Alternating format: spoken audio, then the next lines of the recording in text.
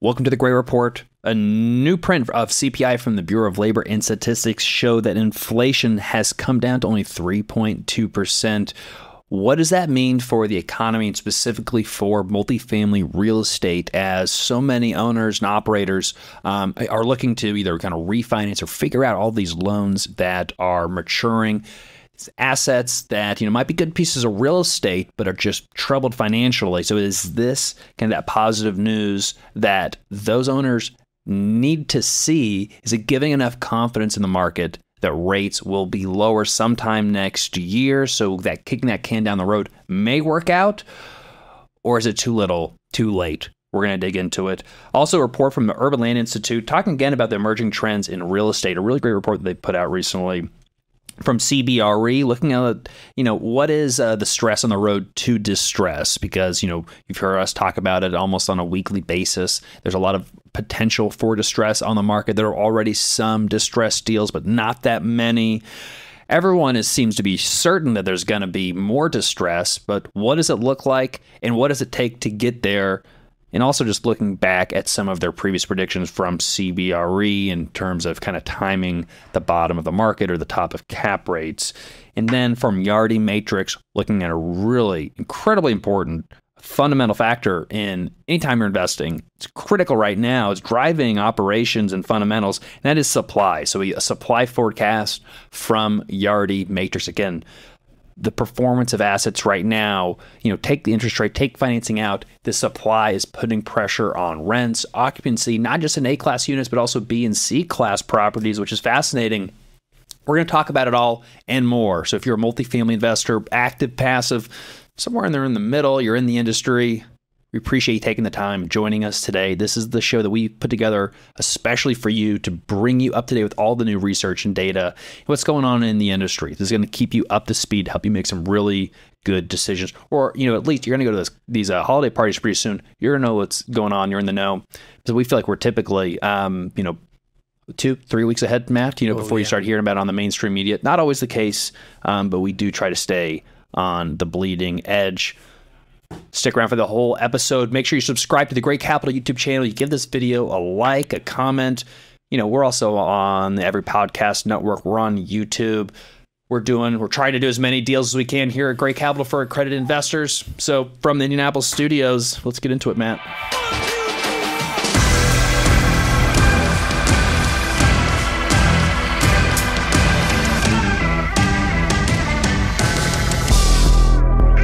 Welcome back to the report. Hello. Joined again, Dr. Matt Bosnagel. How the heck are you, Matt? So good to be here. I'm pretty good. I'm glad you're here. Really interesting. We had to print CPI yesterday morning on Tuesday. Much lower inflation, not incredibly surprising. I found that the coverage on the lead up to this CPI print was not nearly to the level of where it has been in the past. Yeah. We've been talking, Matt, just looking at where rents had starting to decline a little over a year ago now. We said it wouldn't be surprising to see rent showing up in CPI starting to decline around this time. We thought it might start even last month. Yeah. We're starting to see it come down. It really hasn't caught up fully, but a big decrease, overall inflation rate, clicking at, 3.2%. It's above the Fed's target of 2%. Yep. We're getting closer. They say that last mile may be the hardest to get, but man, the stock market, investors, every sort of market commentator, they are screaming from the rooftops of, no more recession, soft landing. Yeah. It seems like we have this immaculate disinflation, which sounds great. Although what it's setting up and the concern is we're just going to be entering this slow, sloggy growth of maybe we don't have a crash. But without that recession, are we just in a period of, okay, things are okay, but it's just very slow growth. Yeah. But the question I have, Matt, for you, maybe right before we get into kind of some of the details in the CPI report, okay, inflation's down a little bit. The Fed hasn't said they're going to lower rates. For a multifamily borrower who, has a loan right now, what does this mean to them? Does it mean anything at all? I don't think it should mean anything at all. I think that what you got to look for is a pattern. And just kind of what you said. There's so much reactivity.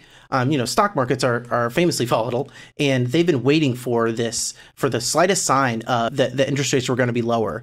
So looking at this reaction, this rally, is a little bit misplaced. And I think that if I was a multifamily borrower, I would look for a pattern, but also be ready to acknowledge that like any decrease is going to happen over a long term. So if I was a multifamily borrower, I'd start setting up a long-term plan because it's not going to be instant relief. As happy as a lot of people were yesterday, it's not going to happen all at once. Certainly not by the end of the year. I think most optimistic maybe halfway through next year, but I think a lot of people, are in the camp of it could be, well beyond a year before things start really moving in a material way.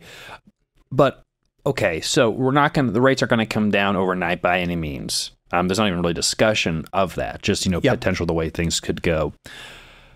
What about the confidence, though? Because in a lot of situations, there's conversations with borrowers and with their lenders and trying to see if we can modify these loans. Yeah. I'm hearing a lot of conversation, really two things. One, there's a ton of modifications that are going on. The can is being kicked down the road. Mm-hmm. Is this new data point going to give enough confidence to maybe some of these banks, some of these lenders to say, all right, you're a decent sponsor, we'll work with you, because we do really believe now, even though we've said this multiple times, that rates are going to be lower in a year, and we want to give you that extra year. I don't think that's the signal that I've been getting. Now, this is outside of the CPI, but some of the other reports in here is talking about how banks are starting to feel pressure from regulators, and they don't want all these assets on their books for capital requirements, as well as just a kind of maybe like a de-risking thing when it comes particularly to office, but to some certain extent, non-zero extent, multifamily. Yeah, so they're looking at it just as their CRE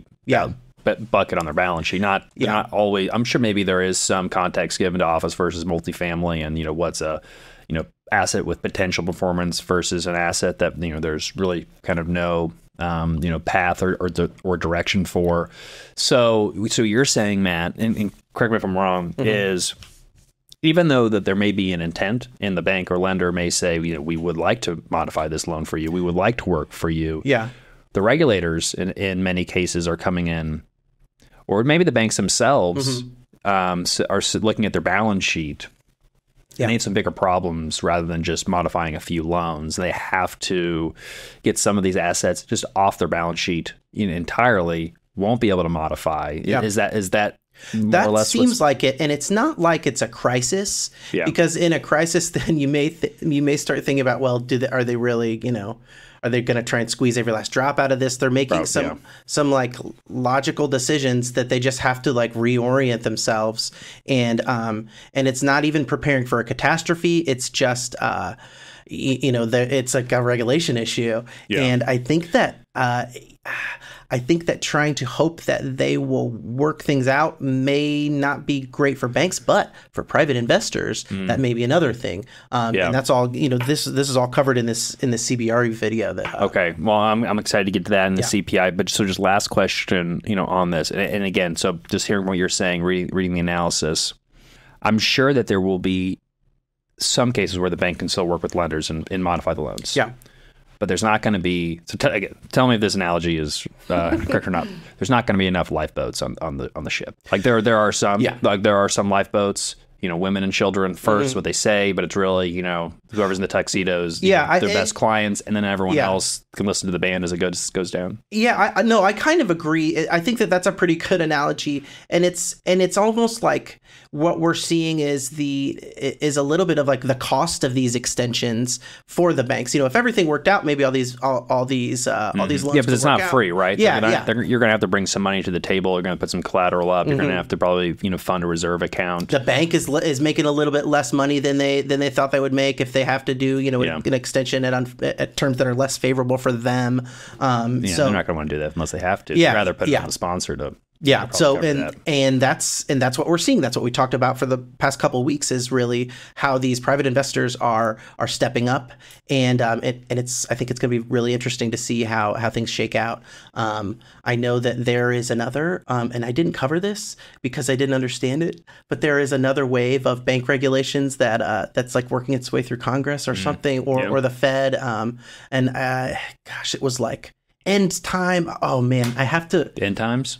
I think it had the word like it had end time in its name or something like that. It had some dramatic name, and I might have to cut this, but no, it's but there is there's also additional there's regulations that are kind of that are overhanging this whole environment, and but I don't think it's necessarily all driven by regulations. It could also be driven by the performance of the assets themselves, and the fact that they're having to deal with sometimes troubled borrowers. Yeah. And fixing those troubles comes at a cost to someone. The no free lunch, right? Yeah. So Matt, again, transitioning to the CPI report, but I'm really just using it as like a talking point to ask you some other more questions about the market. Again, 3.2% before seasonal adjustments. So from a buyer's perspective, though, again, so the 10-year Treasury, went from, we almost basically we brushed 5%. Now we're under 4.5%. I think the consensus, talking to most other people in the market, that the 10-year Treasury, the 10-year at 5% really sunk a lot of deals. There weren't a whole lot of deals that were making sense at that level. Because cap rates just, again, people aren't just necessarily changing their price because interest rates move up in one day, although, it certainly affects things. Yeah. And also not to lose track, but for everyone that says that interest rates and cap rates aren't correlated, watch what happens in a negotiation when interest rates move and the price changes. Yeah. So I don't know, no, again, is there a long-term correlation? Is it perfect? No, but I see more deals move because interest rates move more than anything. Totally. But Matt, are people now is it an environment now with the 10-year coming down below 4.5%? Are deals starting to make sense? Because it seems like cap rates have been rising. Are we getting closer to an environment where we can make sense on the buy side? I think we're getting closer. Talking to Addison on, who's part of like the acquisitions team, he's noticed, a lot more deals coming to the market. But I have heard him say he says usually, this time of year, usually things slow down. So you're getting ready to go into the holidays.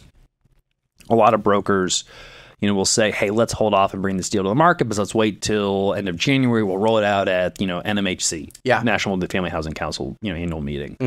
But he's saying, what we're seeing on the market is just a ton of deals, more than we usually see this time of year. Yeah. And it has to be that, people are getting a little bit desperate and they're floating their deals. There's a maturity that's coming up in the next 12 months and they don't want to wait. And they're just trying to see if there's any offers. Yeah. But not a lot of offers that are coming in anywhere close. I mean, the last deal that we looked at, I think we were almost $10 million, at our price below what they were asking for.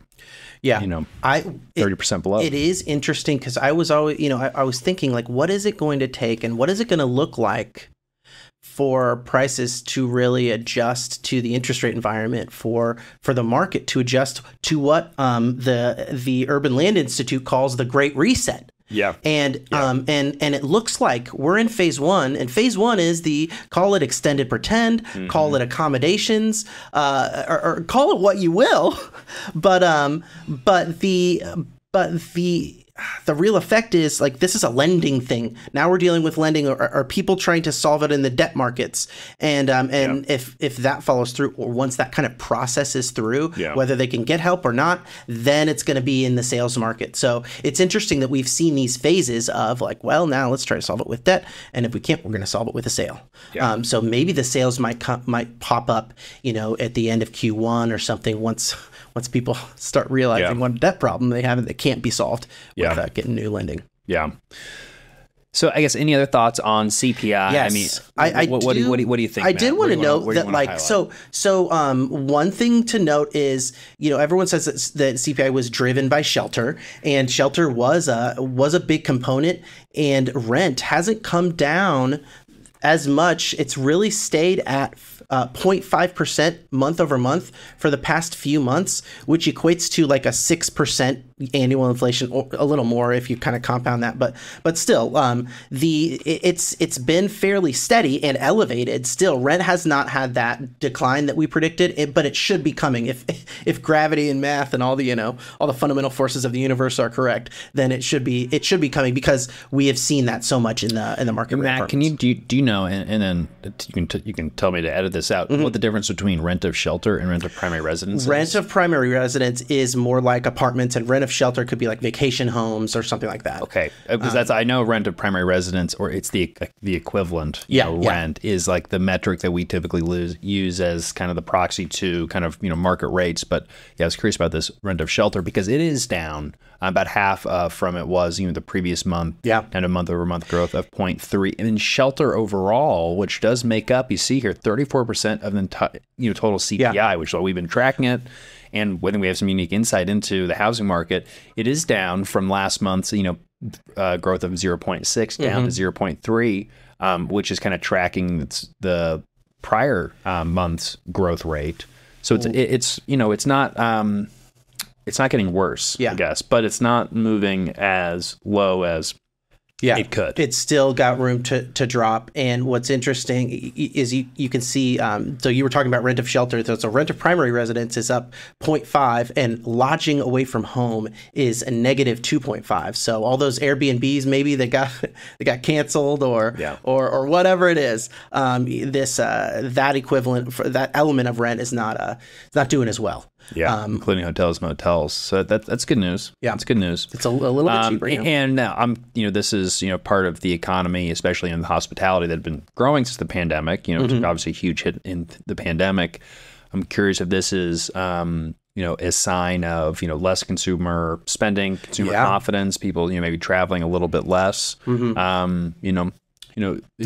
knows? Maybe that's a typical thing. I'd have to see what the September month is. And maybe there's some seasonal effect as well that could be at play here. But I also wanted to kind of put in a little bit of a context to the headline number, which was 3.2%, the year over year inflation number. So 3.2% higher than last year. And the last month for September, it was 3.7. And so you see 3.2, less than 3.7, that's great. But in June, it was 3.0. So it's been a little bit bumpy, and that's what everyone said. There's going to be a little bumps on the road as we go down. But still, like, to kind of return to it, this stock market rally that we see, and I don't know, it may be already correcting as we speak, given how volatile markets are. But it was a bacchanalia of a rally, really, on November 14th. And I'm sure there was a good amount of bots and AI trading algorithms involved, but I see a lot of human irrationality in there. And I think that, and this is in my notes, I'm kind of repeating my argument, but like, I'm trying to take this argument because lower inflation, that's got to mean lower interest rates. And I think, sure, it will, but eventually. I was going to say eventually. And then the last Fed meeting, Jerome and Powell's did not raise interest rates, but he didn't say anything about lowering them. And so as much as people scrutinize Jay Powell's every word and behavior, I think one of the goals of their messaging is to stay hawkish too. So they'll always err on the side of hawks. But I think that it's still 3.2 is still higher than the Fed's inflation target, and people might be looking for a 2.5% inflation target rather than a 2, because the historical average is like around 3, but I don't know what the Fed would say. The last 10 years it was below 2, and they the Fed was dreaming of this level of inflation. Like, this would have been in their mind like Goldilocks. Because if we were sub 2% growth, we get some 3% growth. There's been talk in the past that maybe the target rate should be closer to 3%, but in their mind, to get to 2, if we've just had a period of 6 to 10, We need a little bit of a period, below 2. That makes a little more sense to me. But again, it's like, what's the period you're averaging? Because if you go back the last 10 years, we've had plenty of sub 2% growth. So maybe you don't need too much longer, below 2%. And I was thinking about that too. Like the historical average also includes like all that time and all the lengthy inflationary periods in like the 70s, 80s and stuff. Yeah, exactly. And so like the true, I don't think that the true mean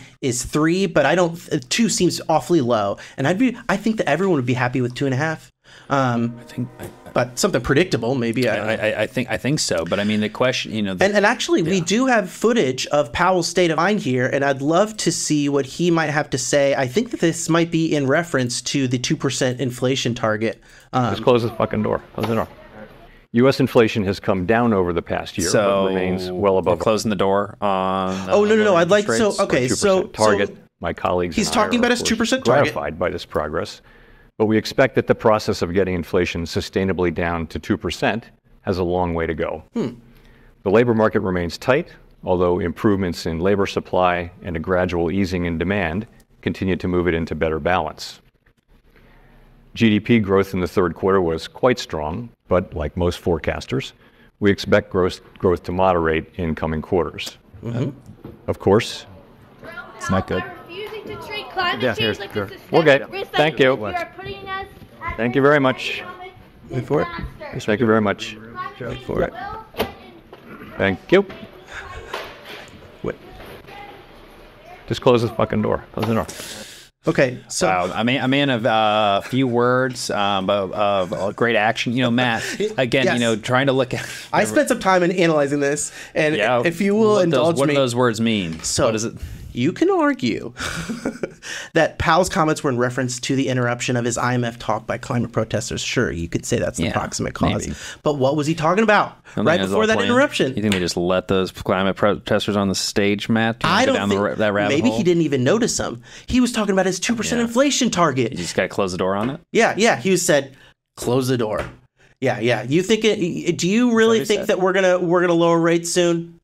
Close the door. Yeah. He wants to be the hawk because, it's a better bird. What if he had let some other, Freudian slip? I mean, that just seems like it's a raw moment of him. What if he had come out and given some indication? Or you're saying that the indication has been given? Hey, if people are already analyzing every single drop of sweat, that he gives in his talks and stuff, then I think that it's fair to say that in this angry, I don't want to even say outburst, he's just communicating he's filling his role as a communicator in this moment.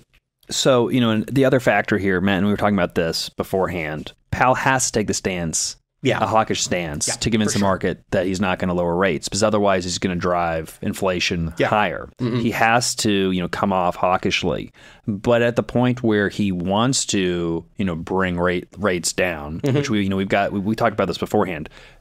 He's going to have to balance the pressure, the political pressure for avoiding a recession and not having a sluggish economy before the next election, and just what his mandates are. And if the Fed believes that they need to maintain rates at a certain level, if they really need to bring growth down to achieve their objectives, those two things can be at odds. Now, he has no obligation to help Joe Biden get reelected. I don't think he's really probably interested. But even if he was trying, regardless, there's pressure. There's a lot of pressure now. In the threading of the needle, which again, I don't think he's going to want to do this, but to lower, the longer-term market-driven, longer-term maturity treasuries and other bonds, all he has to do is kind of sort of suggest that they are thinking about lowering rates. And then you think that, the drop from, basically 5% down to, 4.4% of the 10-year treasury, if that happened quick, he just, hints at they might lower rates, we could easily be down, below 4% on the 10-year treasury, within just a couple of days. Now, I don't think he's going to be doing that anytime soon, but just we should be ready for sometime, next year in 2024, an election year, of watching that communication and using the tool of, his oratory skills to move monetary policy and the economy much more effectively than actually moving the Fed funds rate. Yeah, because their inflation, I think, is a political danger as much as it is a like financial or economic danger. Yeah. And I forget if I was talking here or beforehand, but people sure do get mad about inflation, almost as much, maybe more than an actual recession. The consumer sentiment tracks because it affects everybody. I mean, if you're in a recession, you don't lose your job. You think maybe things are slower. You don't. If you're in sales, maybe things are slower, but it doesn't affect you like inflation affects everybody, especially everybody, below a certain percentage, of income. And it feels like you can never get ahead because you probably have gotten a raise recently. You've gotten a pay bump. Yeah. But you still don't have any more at the end of the month or after the paycheck. And so it feels like no matter how hard you work, you get a win. It's, it's 2 steps forward, and either, 1 step back or maybe even 1.5 steps back. It's frustrating. Yeah. And prices always go up. They're never going to decrease. No. Very, very, very rarely do they decrease. And they're not. Unless you're Tesla. Yeah. And it is interesting to think of the fact that, if inflation does track with economic sentiment so closely that it may be a greater danger, and that may be why he's doing, veering on the side of hawkishness. It may be greater danger if inflation rears its head than if a recession emerges in 2024. Yeah. So that's what he's dealing with, and hopefully it makes it makes it more comfortable for him to shut the door. The other thing in the last piece, and then we should move on to this ULI report that we've covered once, but it's such a good report. I think it's worth digging into. Matt, we talk a lot about, commercial real estate and the wall of loan maturities are coming up. But it's not just multifamily. It's not just commercial real estate. It's also corporate debt. It's floating rate corporate debt that's out there that has to be refinanced. And maybe most importantly than all is, the U.S. federal government debt that's hanging out there that needs to be refinanced. Yeah. I think last time I looked, we're now paying over $1 trillion a year in debt service. We, in all of the short-term treasuries that are issued, the couple, the 2-year notes, 5-year notes, whatever the maturity, as those are coming due, and they're having to go out and resell new treasury bonds. They're having to sell them at significantly higher rates. I mean, they're selling 10-year bonds a couple of years ago for 0.5% yield. Now they're 4.5% yield. It's a lot more expensive. It's multiple times more expensive to finance, government spending. And it's not like we're spending less money, at all. And so it's a big problem. The amount of the debt. So like a Janet Yellen problem, kind of. She's the head of Treasury. Yeah. Was she on the Fed before? Yeah. So she's on the other side now. Yeah. And that's she is a problem. It's been an uncomfortable lunch meeting between. Does she look like she doesn't look like she's a friendly person. Like she looks kind of like mean and Haggerty, and I'm sure she's like a fine. She's probably a mean grandma. She looks like Maybe. it's like a grandmother, almost always nice. She doesn't look like a nice grandma. I don't think she's happy right now. She's not happy at all. And if I was her, I wouldn't be happy either. It's making my job a whole lot harder. If the money doesn't go as far, if we're not bringing in as much money, and that's a lot to deal with. But it is interesting that she was on the other side of it. The biggest mistake this is more on the Trump administration than Biden administration. Although I think the Trump administration would push for this and suggested, but they didn't do it. And Biden administration probably could have. There was enough time to do it. There was an opportunity. We could have issued 100-year bonds. Oh yeah, or 50-year bonds, 100-year bonds. United States government, back bonds to sell to the world. A note that's going to pay. Remember at the time, interest rates in Germany and Europe were negative. Yeah. People were, institutions, countries, whoever were buying, negative yielding bonds. Just because they thought they were going to lose less money that way because there was so little growth and so little inflation in the economy. We could have spread, this debt out over the next 100 years and locked in. They can write whatever kind of bond they want. Yeah, we could have held onto those rates for 50 years, 100 years at those low rates. Just didn't do it. Yeah, just didn't. It was, it's not. Wouldn't be the first time a country has issued longer term maturity debt. I'm not an expert on it, but we missed a big opportunity there. And what the solution is, well, without, you either need a lot, higher tax revenue. That's probably going to come. No fun. Need to reduce spending. Not really going to happen unless we're going to talk about entitlements. Yeah. We're going to we're itching for war. This is really interesting too, because it's like, okay, interest rates are higher. The government, which is a big part of the economy, is having to spend less money because they don't have as much money. Yeah, well, we should spend less. Yeah, well, yeah, that's a good point. But we're ideally they should. Ideally we should, but so much of it is, just entitlement spending. You can cut around the edges, and we're getting off topic, Matt. But other than the fact that it's a problem that we talk about every week, it's can affect a much larger areas of the economy. And then coming back around to recession, soft landing, like we've talked about the possibility of soft landing definitely being the case, but rates aren't getting down quick enough to solve this underlying problem that they would have to come down soon, relatively soon, to start to be in time, and it may be too late. It may be not. I hope that it's not too late, but this hasn't been dealt with yet, and so I think we don't know. Again, let's start there.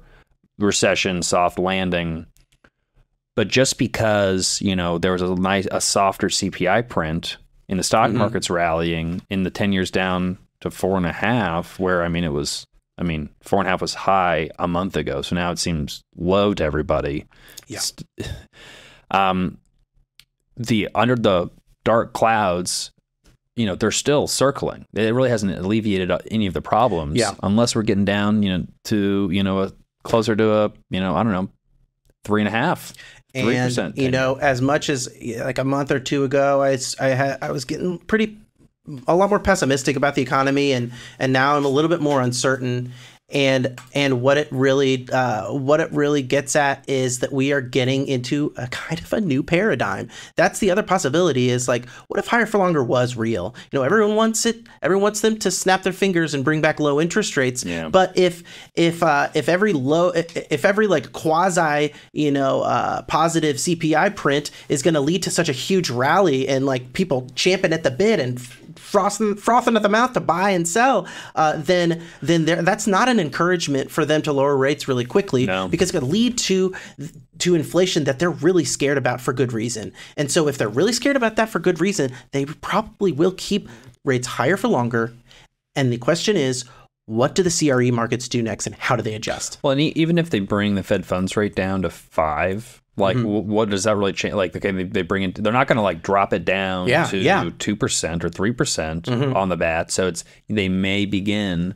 Now you could people will start making moves at that point. Well, and that was my big question, is what is, in just the same way that I was saying like earlier, everyone was calling for apocalypse throughout the pandemic, and there was a cost to not engaging in the market. Yeah. What is the cost to pretending that, a 0.25%, what's the cost to acting like the storm's over, to cheering prematurely? Yeah. And you can be forward-looking. You don't want to catch a falling knife, but at the same time, who doesn't want to try to, buy at the bottom? Yeah. But again, catching the falling knife. Everyone is ready to buy at the bottom so much right now. I was having a conversation with another multifamily operator, August Beniaz, who's a listener of the show. So August Neva, you guys are listening. How's it going?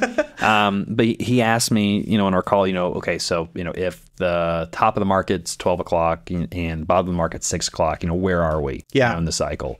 And I'm like, well, we're not at 6 yet. We're not at 3. So, probably somewhere between kind of 4 and 5, maybe 5, maybe 5:30, without really knowing.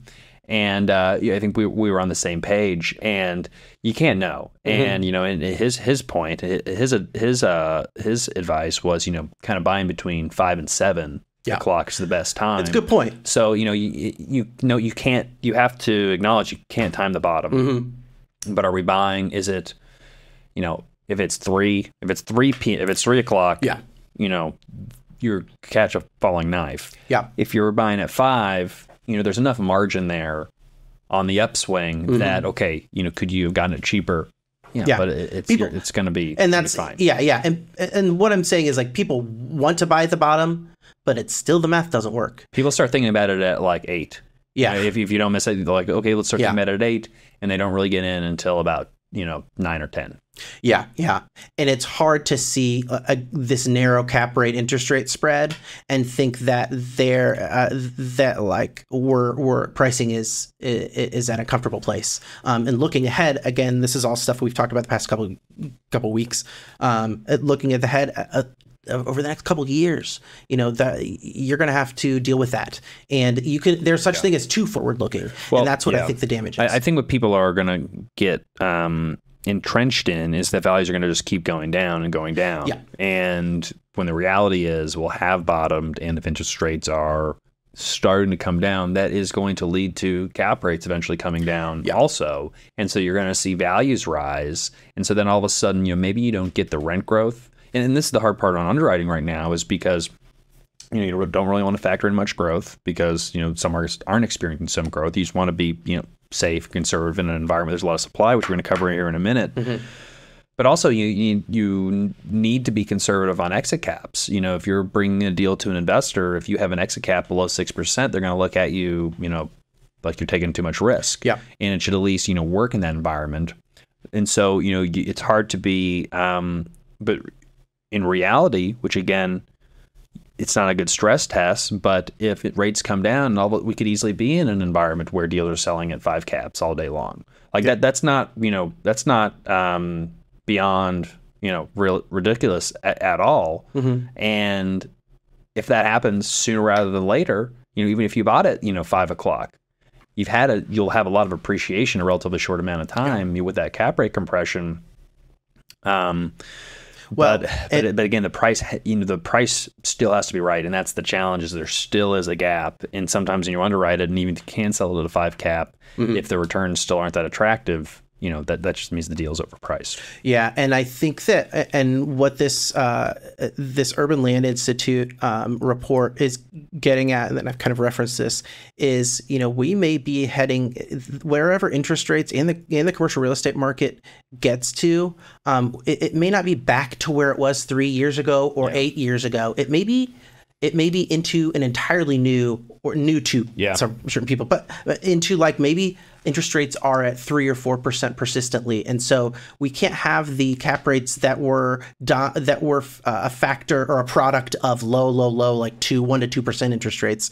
We'll have something different, and and that means relying on a different calculation and not expecting or putting that into your plan. Yeah, because I think that was a lot of the people that are champing at the bit think that it's going to snap your fingers and it'll be like 2021 again. Yeah. Well, and people are chomping at a bit because, they see really good fundamentals in the market. Outside of supply coming on, there's a lot of demand. Mm-hmm. But Matt, you're talking about a great reset, and just things are going to be different. Yeah. And that's what this report from the Urban Land Institute is all about.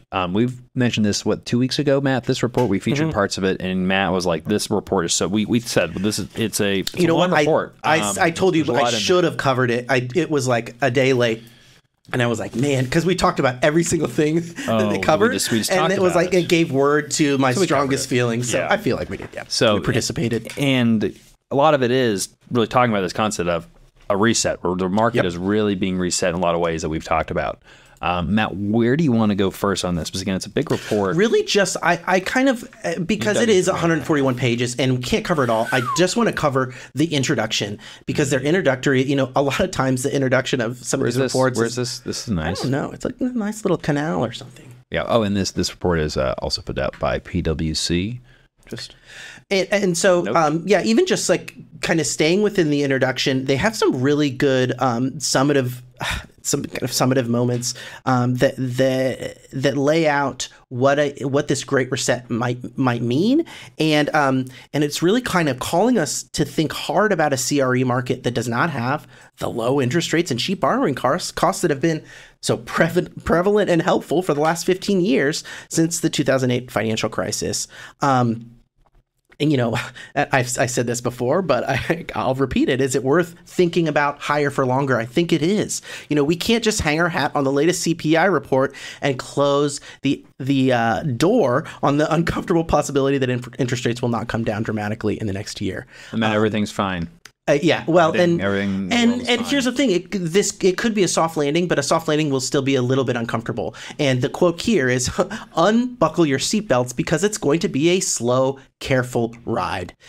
Disruption won't happen like a roller coaster. It's going to be slow going, and you're just going to have to do your homework when it comes to specific details and specific places and specific property types."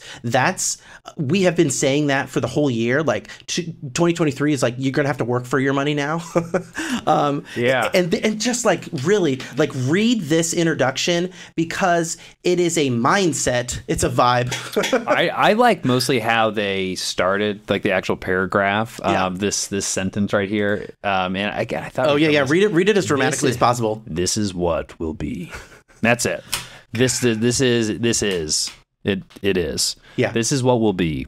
A consensus is growing in the commercial real estate community that the world we're looking at is now the world we'll be living in for a while. The worst of COVID-19 pandemic is long past. We should no longer expect a sudden U-turn to the way things were in pre-pandemic times. Man, they had fun writing it. They had to. I mean, how often can economists? Obviously, recently you can throw pandemics in. Yeah, This is reading like Blockbuster Hollywood. This is like the next, Oppenheimer. After 3 years of holding out hope, the industry leaders have finally concluded that the most of us really won't be returning to the office nearly as often, and some not at all. Yeah. I was just skimming that. I was like, man, there's some good paragraphs. It's like, Yeah. this is like the Moby Dick of yearly CRE reports. The Great American Commercial Real Estate Report is this. But it does seem, they have a chart here that talks about reduced firm profitability prospects. But again, like they are the emphasis that they have throughout this introduction is that adjusting to this changed paradigm is going to take time. And we've talked about how long it's going to take for people to come around to this new way of seeing the world, as it were. But it also means, and the quote from the ULI here is, it means that owners will need to pay more attention to their operations and rein in extraneous expenses, and people should not be relying on cap rate compression for the returns. Just like we were talking about. Yeah, exactly. And like there's a lot more in here where this came from, but I don't feel like I'm misrepresenting this report by dwelling on this theme of a reset and the importance of a change strategy in this changed environment. It could be lower rent growth for the next year and a half too. The report raises that possibility. And it's not to say, I don't think, that CRE markets are in a fraught position. It is, but it's like going from hot water to lukewarm water. It feels cold. So it's like compared to that sky high growth we saw, it would easily seem like CRE is in this difficult fraught position, but it's not an impossible challenge if you adjust accordingly. And I think that there are plenty of sponsors, operators, investors that have been through multiple market cycles and know what it was like, in the early 2000s or even beforehand when markets weren't fueled so much by low interest rates. So it's not completely foreign, but it's going to take, I think, a whole lot of kicking and screaming to adjust to it.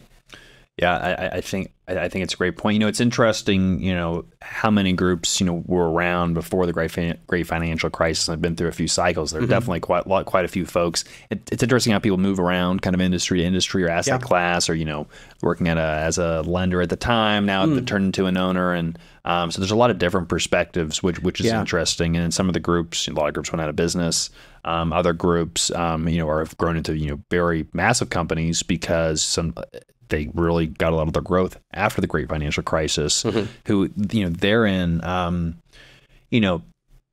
sometimes different situations as others, sometimes worse scenarios, because you can, do bad things at scale, but also sometimes at scale, you can have resources to kind of avoid some of the traps that a less capitalized firms can find themselves in. So, it's getting interesting, those perspectives, Matt. Yeah. So that's really all that I wanted to know. And I know it was a short note here.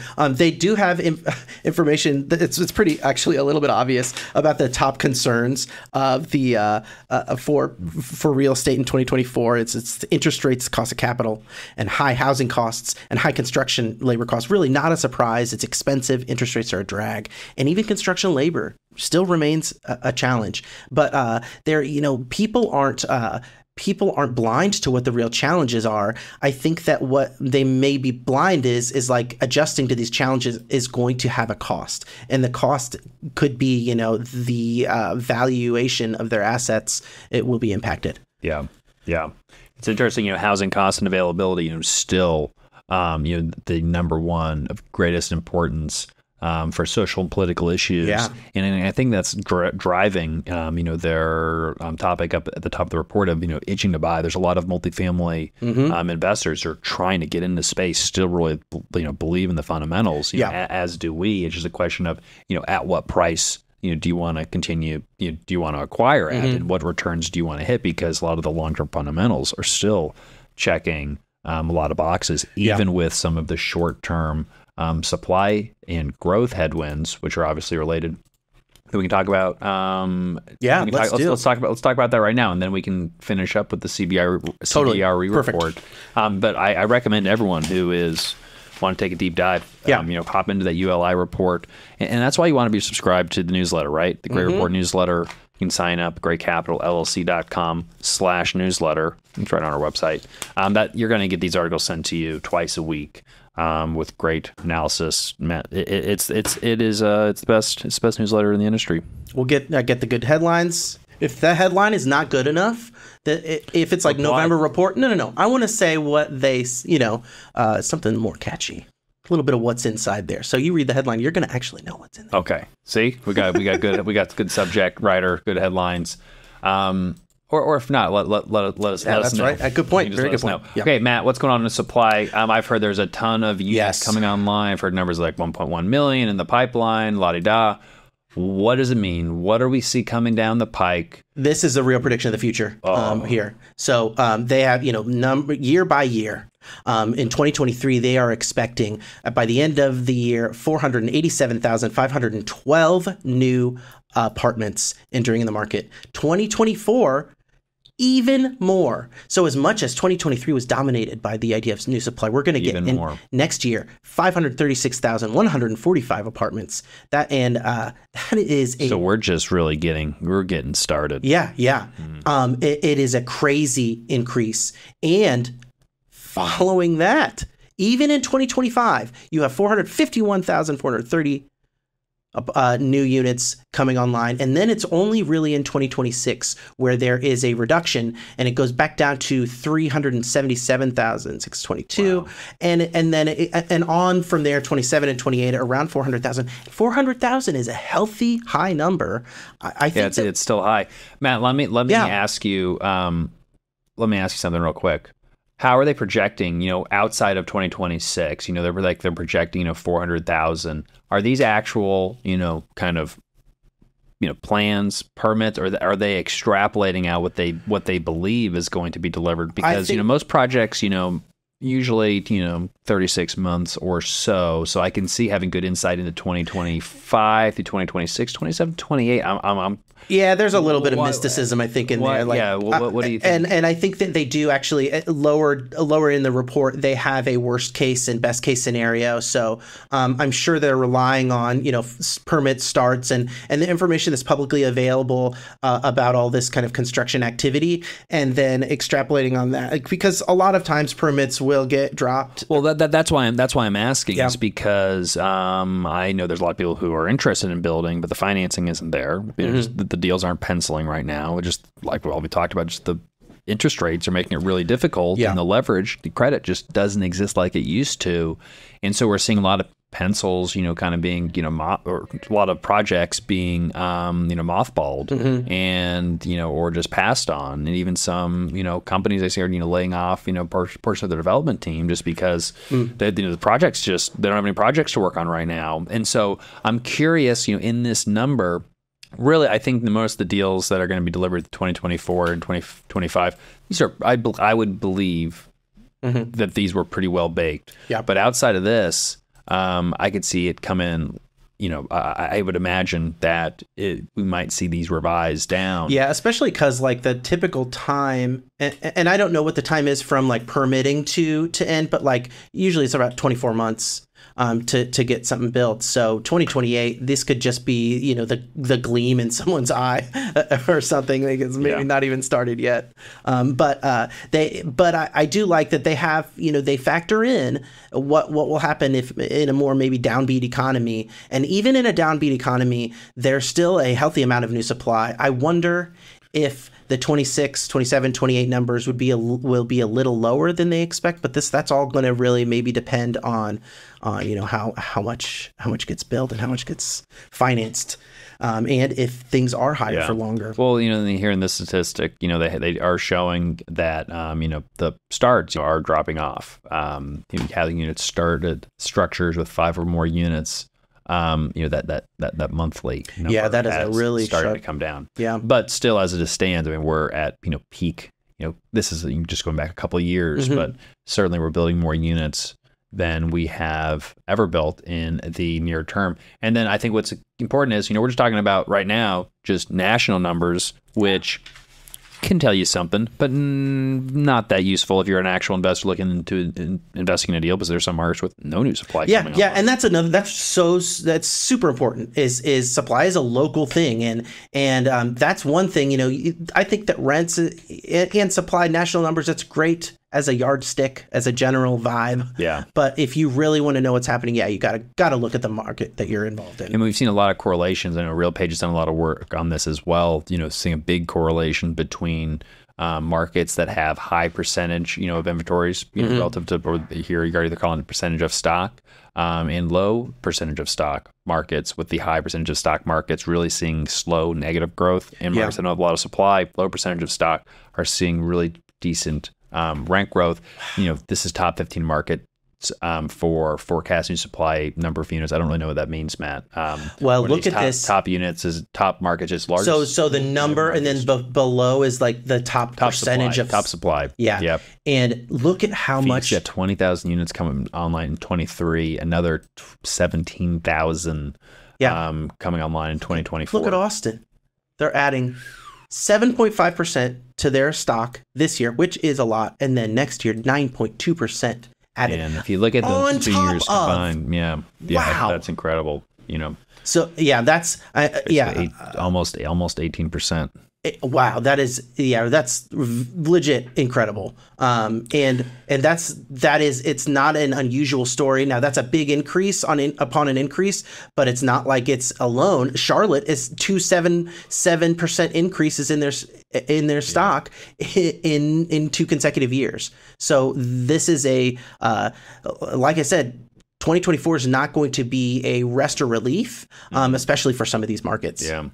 And then Huntsville, these are the top markets as a percent of stock.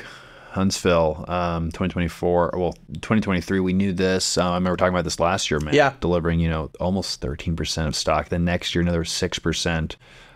Southwest Florida coast, 9.4% this year, 7.5% next year. I mean, Colorado Springs, Matt, 8.4% in 23, 10.3% in 2024 is expected to be delivered. These are a lot of units. Again, Austin on a number of units, but also a percentage basis.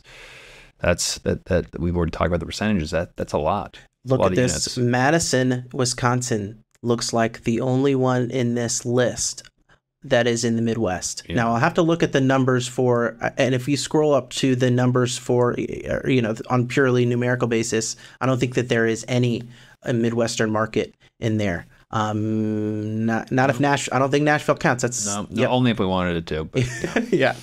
But so they're still, you know, they're still not building as much in the Midwest as they are in, you know, the Sun Belt and the kind of Mountain West areas. But totals. This is something key to watch, because again, you know, if you are looking at a deal, one of the big assumptions that is much less certain today than it was in previous years and previous cycles is, what is that rent growth assumption? What is the organic rent growth that you may or may not get in the first couple of years? That growth rate is, you know, compounding, you know, and getting a good return on real estate is to be able to deliver a decent amount of growth in year one, you know, on a stabilized acquisition, so you can compound off that growth. So if you're growing by nothing in the first year, you know, that's not a great number to compound off of.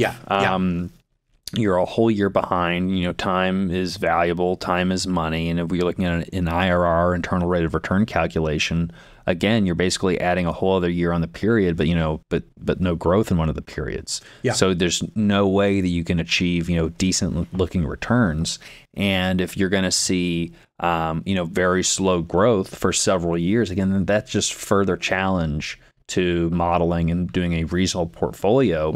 If there's going to be, 500,000 units delivered, every single year, which I'm skeptical past couple of years. But if that's the case, and so that's why we just need to really keep watching. Yeah, and if valuations are a product, which they are largely a product of the income generated by a piece of CRE or like a CRE property, then it's hard to think that we have completely reached bottom if we're looking forward to a year. Yeah, it's a good point. And I also think that it underlines the current strength of the Midwest and some other select markets around the country, and some kind of short-term weakness in the Sun Belt, just with all the supply that's going to be coming online. There's a lot of these big growth markets looking at at least another year or two of slow, no growth, which we know all the acquisitions in those markets.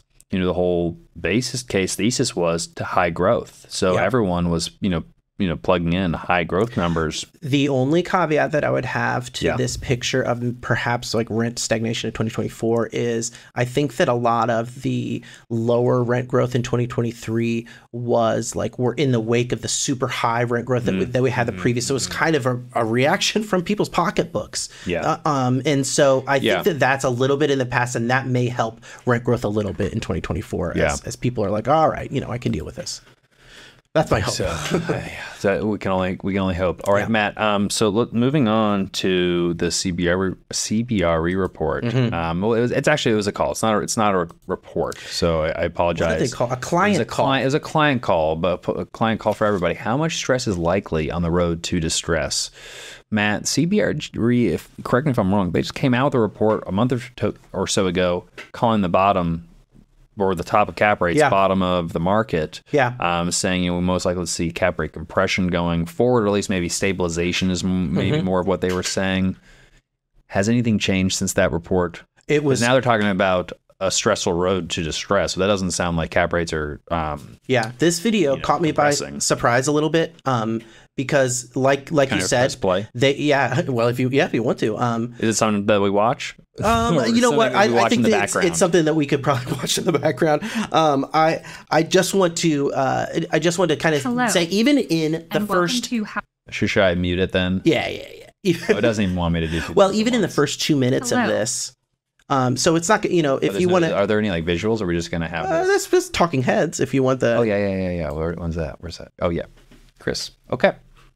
Continued. So, again, in the first 2 minutes, there's this like maybe more like 5, but there's like this forthright analysis of the state of CRE that does not exactly line up with the dominant messaging that I've gotten from CBRE, where they're saying, yes, prices are hitting bottom. People are jumping into the market and they're ready to invest. Like, come on, everybody, come one, come all. Things are doing great.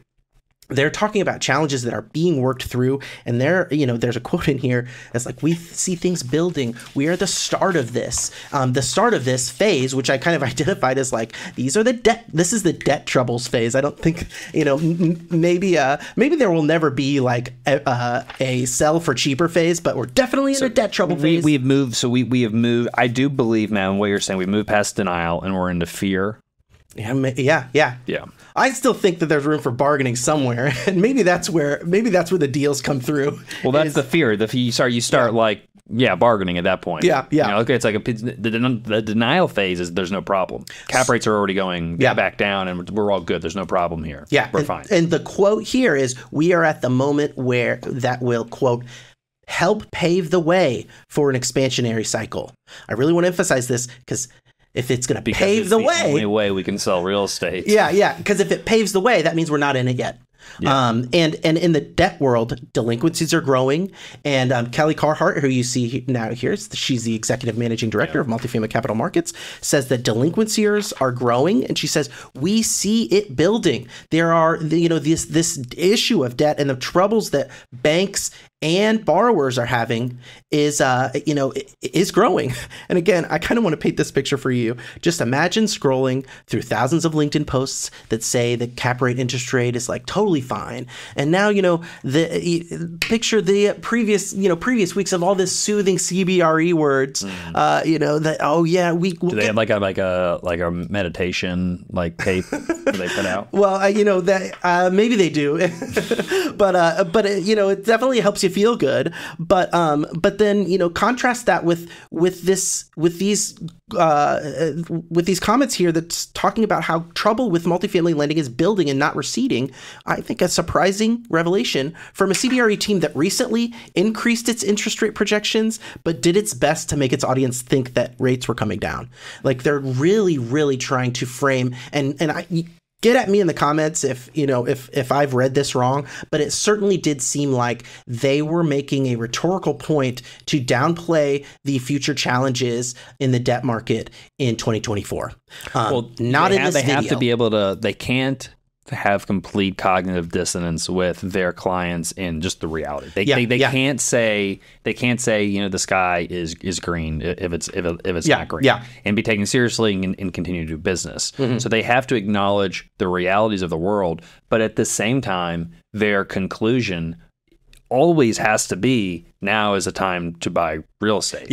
And now is the time to get in. And because the alternative is they don't have a business. And I don't want to neglect to say that at the very, very, very beginning of this video, there was some dramatic language where the guy was like, in times like these, some people will look to survive and other peoples will look to thrive. Yeah. And it's like, this is the time where the men are made or whatever. But it's not wrong. Not wrong. But, also, men get, slaughtered at the same time. It's depending on their strategy and tactics. I'm all for that. I think right now is the time to, be nimble and look for opportunities because, if we are at 4:30, 5 o'clock, there are going to be opportunities that are going to be, coming up. But, I guess I just take issue with the kind of the blind, I don't want to say the blind leading the blind, but just kind of the, screw it. Let's just do it. Regardless of the math, because I don't know how many times I'm like, let's just do it. Let's just do it. Let's look at it. But the math gets in the way. Yeah, and that's an easy, an easy thing math. That I'd be the first one to be like, guys, we're trusting math now? Yeah. But even the story, the story that they're telling here, apart from like the raw numbers, is we're in just as Jack Howard is explaining probably right now. This is the guy that's on the screen. He's the executive vice president of loan and portfolio sales, and he's saying that with regards to secondary market loan sales, it feels like we're still in the early innings. Secondary market loan sales were in the 10 to 25 billion range in 2024 compared to the 15 to 25 billion volume in the 2010 to 2026 era. So under regulatory pressure, and this is kind of what he's explaining right now, under this regulatory pressure, banks are reducing CRE exposure specifically to at-risk property types, mainly office and to a much lesser extent multifamily, which kind of continues to be the mission. And what he also explains is that family offices, much more than institutions, family offices and private investors are buying up a lot of these assets on a price basis and kind of singling out office properties here because institutions aren't really jumping in at that moment. And Kelly is jumping back in here and to explain how they expect a lot more activity in 2024. But I'll stop the play-by-play here just to say that instead of operating with the assumption that our prices are going up and up and up, it seems like the unstated reason why there would be more buying in 2024 is that maybe prices would be going down. Well, and that's the hard thing for them is that it shouldn't. It matters less of like what the price is. It's just that there needs to be deals to do in volume. Yeah, and so on one hand, they need to say now's a good time to buy, but also the prices are going down. It's going to be even a better time to buy, soon. And all of this is true at the same time. And nobody really knows. Yeah. But we're all going to be driven by our self-interest. Yeah, because what would and like we've just explained, it's going to be it will take a long time for interest rates to come down. 2024 has and 2025 half of it we'll have some like rent growth issues because of the new supply.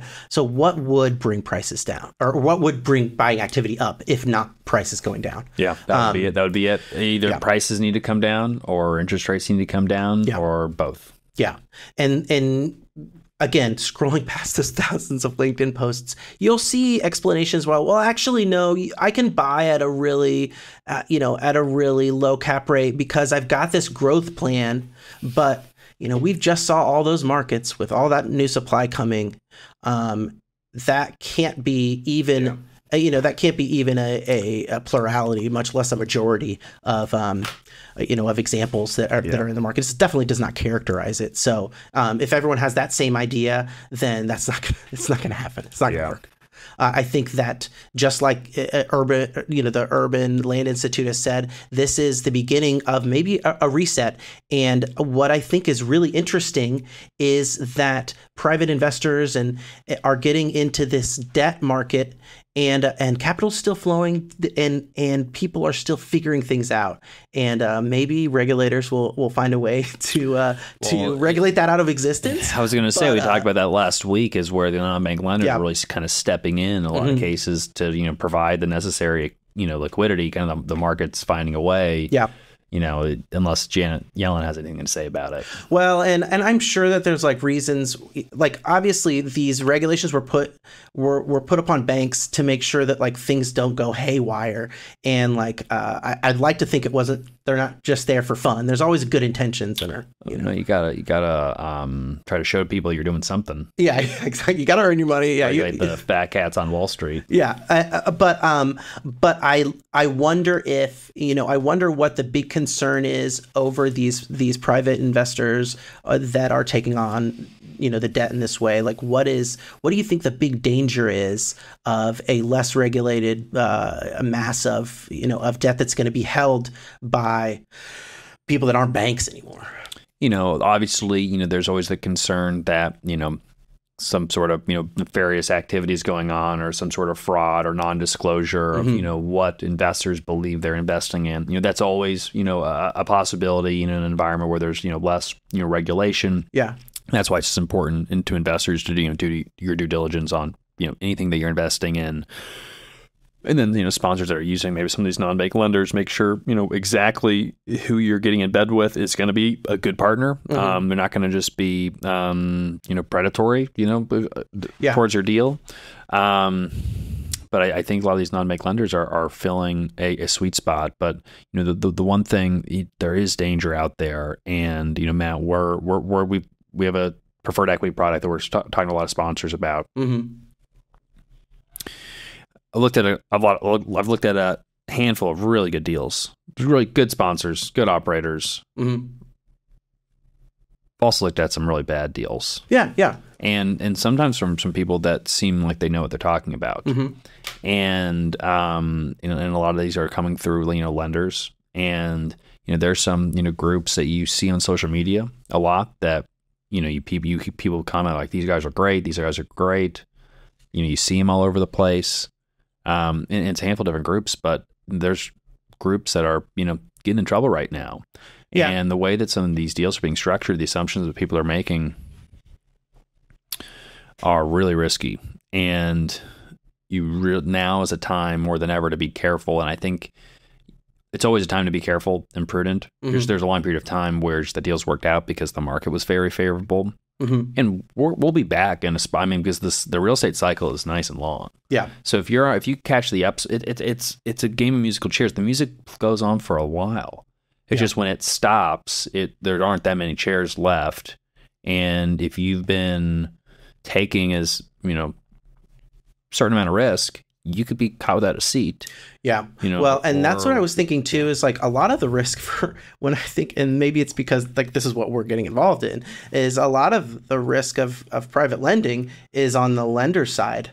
If they're taking up and they're not used to this position as a lender, in the same way that the bank the bank is, and banks have all these systems for making sure that, you know, the asset is on the up and up, and your projections are right. Yeah, sort of. Well, sort of. Some of them. Well, maybe you're learning maybe we're differently, but Well, because banks were running after deals too. Yeah. That they were throwing around money and debt. I mean, the unlimited money was not. I mean, they had more access to money than. Yeah. But but to get into like a private lending. To get into private lending in this way, then you would have to make sure that the people that invest with you, you know, that you're going to do right with you, by your investors as well. So there's on the pref equity, it's a challenge, especially in some of the smaller deals, and we're carving out a niche doing smaller check sizes, like small as like $500,000. Mm-hmm. And it really doesn't make sense to do check sizes that small, but we are, because there's just nobody doing it, and sometimes that just anyway. But you know.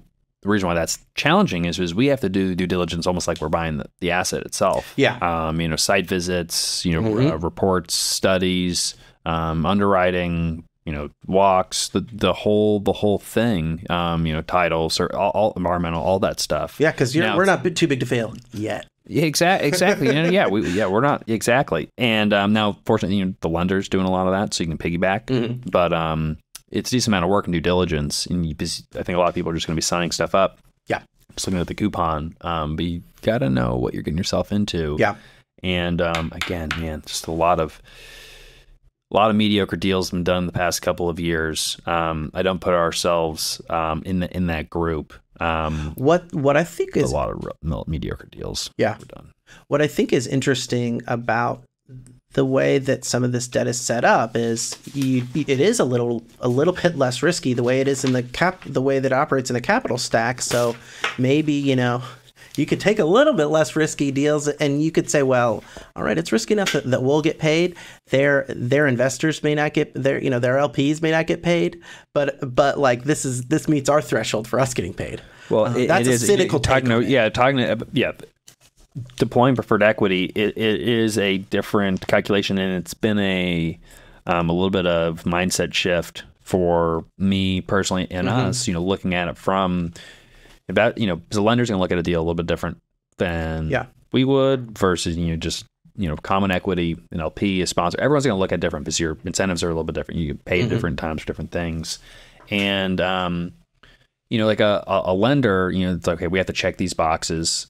You know, it needs to be able to cover reasonable assumptions, needs to be able to pay us. But a lot of lenders aren't as concerned about, you know, everything else with the deal. You know, they're not, I mean, they want to make sure that's in decent condition. They want to make sure you have enough reserves, but, you know, they're not going to get into like, you know, the aesthetics, or like, you know, they're not going to get in, you know, they're not going to really push you hard on all of your assumptions. If anything, they maybe, you know, tell you to be more aggressive in some ways. Yeah. But whereas, like, if you're an LP, you may really be interested in what the reno plan is. Like what kind of countertops, you know, what's the budget. Again, not that the lender isn't, but they're more just looking at it from like, do the numbers make sense? Yeah. Whereas an LP is looking at, you know, is there a chance for really upside here? Because a bank, again, and preferred equity is like, we just need to get our coupon, and the rest of it is fine. That's for you. Yeah. But so it's just a different, looking at things through a different perspective, but also knowing that you can't let your guard down just because you only need to get an X return, you know, or a smaller, you know, check relative to the whole capital stack. It doesn't mean you can just start assuming things. Yeah. So yeah, it's a different perspective. A lot of great operators out there. We're having a lot of really good conversations with banks, but also operators and some sponsors. There's some good deals out there. Yeah. There's good deals. And this is what we're really looking for. Good deals, good real estate that is just financially, just the interest rates are making it really difficult. Yeah. Whether it's a rate cap that's coming due and looking either refinancing or buying a new rate cap, or, you know, there's a loan maturity coming due and there's just a gap in equity, and using preferred equity is less dilutive than doing a full-on capital call to their LPs. That's not every deal. But the few that are out there, which we're finding, I think it's a really good fit. And For us, it allows us to see a lot more, opportunities. It's a way for us to really add value to our investors who are looking to continue to invest in real estate. Yeah. But they don't want to take as much risk right now. But they want a decent return. This is exactly kind of what that does. Yeah. So that's really exciting. It's not as profitable from like our side, the GP sponsor. So all other GPs out there, you can do it, but it's you're not going to make as much money just than buying deals. Yeah. But again, for us, we're providing value to our LPs. We have the deal flow. We have the ability to do it. And if we can get closer to our banking and lending relationships, and talk to a lot of great sponsors in the meantime, see a lot of deals. Yeah, it's super interesting. And this is just back to the talking heads that have been that have been talking in the background. All right. But to return to the comments that were made by CBRE, it's super interesting to me that institutional capital is holding out at this moment, and the more nimble. I might argue the more nimble private investors and family offices are jumping in because maybe they're closer to and they can see this opportunity. Yeah, I think that's a good point, because I think it's interesting. Initial conversations versus like real conversations. Initially, we were looking at different angles, different ways to approach the market as it is, and what we were told by a lot of people, again, just initial conversations. They're like, oh, there's a ton of people doing that. There's a ton of rescue funds. There's tons of distressed funds. There's a lot of tons of everyone's doing pref equity. And there are people that are trying. There are people who have talked about it and are trying to do it. There's not a lot of it actually being done, and a lot of it also isn't actually even real. Yeah. Well, we've talked about a program, but it really doesn't work. Yeah.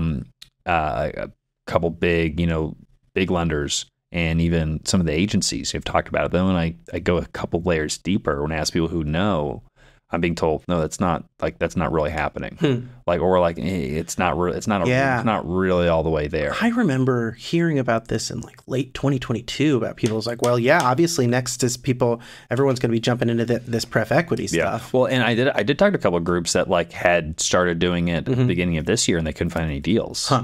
Just because everyone thought a recession was going to come. Earlier this year. So I don't know. Maybe we're not hitting the timing right either.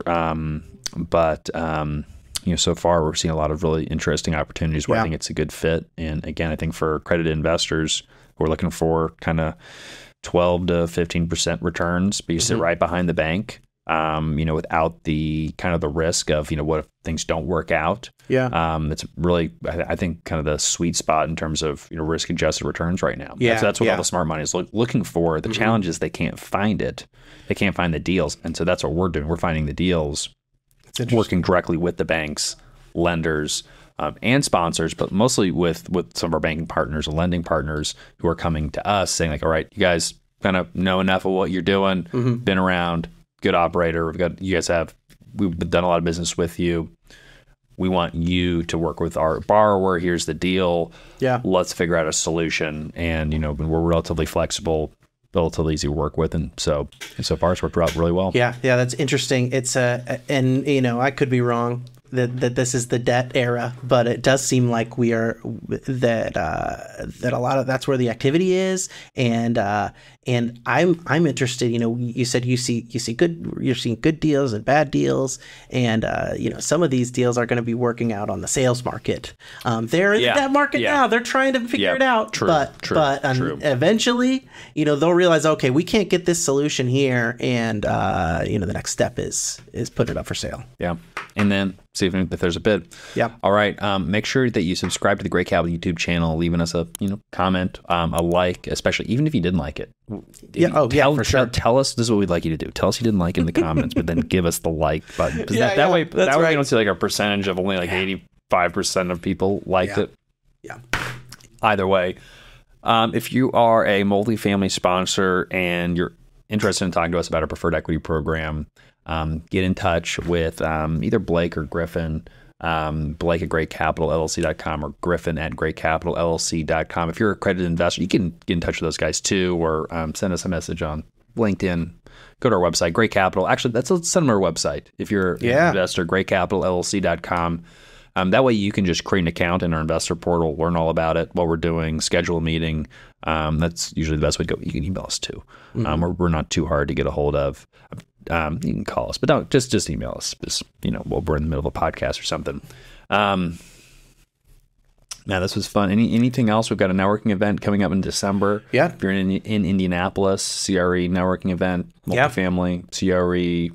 We've got more, folks. I'm sure that we'll have more to share about our progress here with our pref equity and everything else. Yeah, and this is just the start. This is just the start of it. And any new episodes of The Complex, Katrina Green, Director of Property Management? I think there's coming up one coming up this week. So okay, so if this is the year of the operators, as they all say.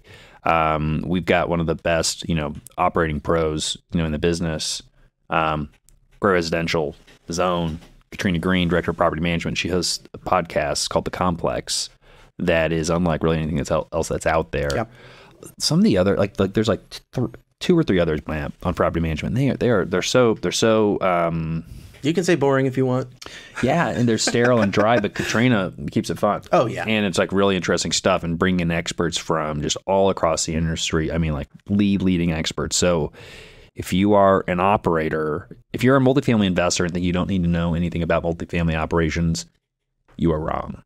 And you need to listen to the podcast. Even if you're not interested in apartments, you could listen to an episode of The Complex. Oh yeah, that's really interesting. It's just a fun show too. Yeah. So check it out. We'll catch you next week. Oh, also, newsletter, greatcapitalllc.com/newsletter. And I don't want to promote anything else, Matt. All right. It's good. All right. Catch you next time.